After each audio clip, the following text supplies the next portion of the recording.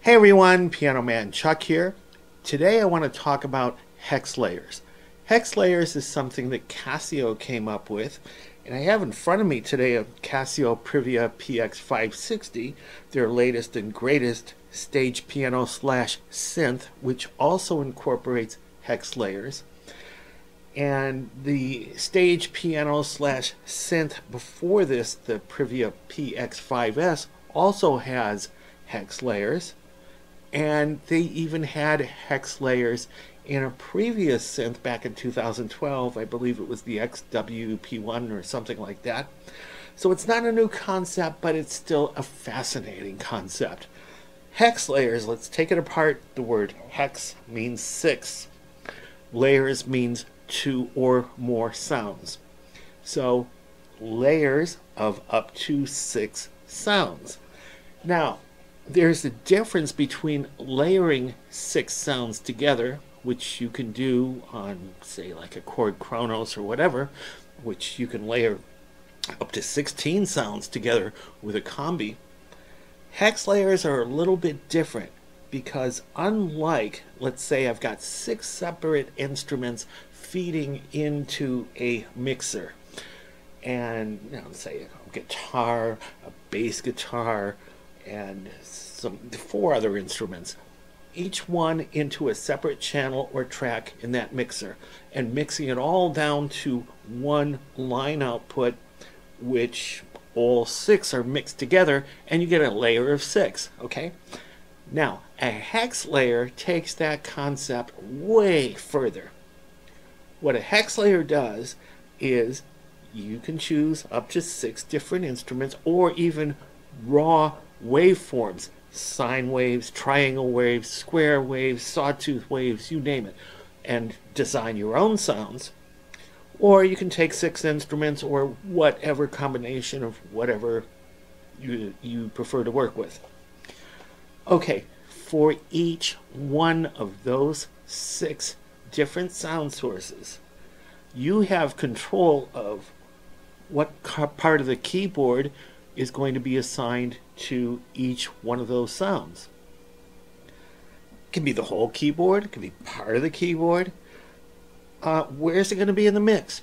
To the left, to the right, center? How is it triggered? When I hit a note or when I release the note? Big difference. I can define all kinds of things. There's so many parameters to define, and this is for each one of the layers. That's what sets a hex layer apart from any other instrument that does layering. So it's really cool. Now, here's the thing about the PX560. You can have up to 4 different tones at once. All right? You got an upper and a lower, and the upper can have 2 different tones, and the lower can have 2 different tones. The upper and the lower are designated by a split point that you choose. Each one of those tones can be a hex layer. So, 2 tones in the upper, each being a hex layer, can have 12 different tones. 2 tones in the lower, each one being a hex layer, can have 2 tones, or 2 hex layers, total of 12. So now you've got 24 different layers, 12 in the lower, 12 in the upper, that you can play all at once. Even their flagship synthesizer, the PX5S, cannot do that.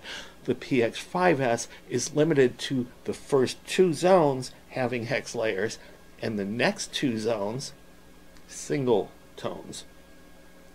So that is what sets this apart from the PX5S, and it's the most powerful to date in terms of hex layers. And what's really cool is for each individual tone in a hex layer, it's not like you're limited to the raw waveforms. You can choose the entire general MIDI sound set, which is in here, or other sounds that are here, like pipe organs or whatever. And the really cool, you can do sound design if you know what you're doing, And that is my intro to this. I'm going to get more specific as to what you can do with hex layers in the PX560 in another video. In the meantime, just know that you can do really cool stuff. Stuff like this.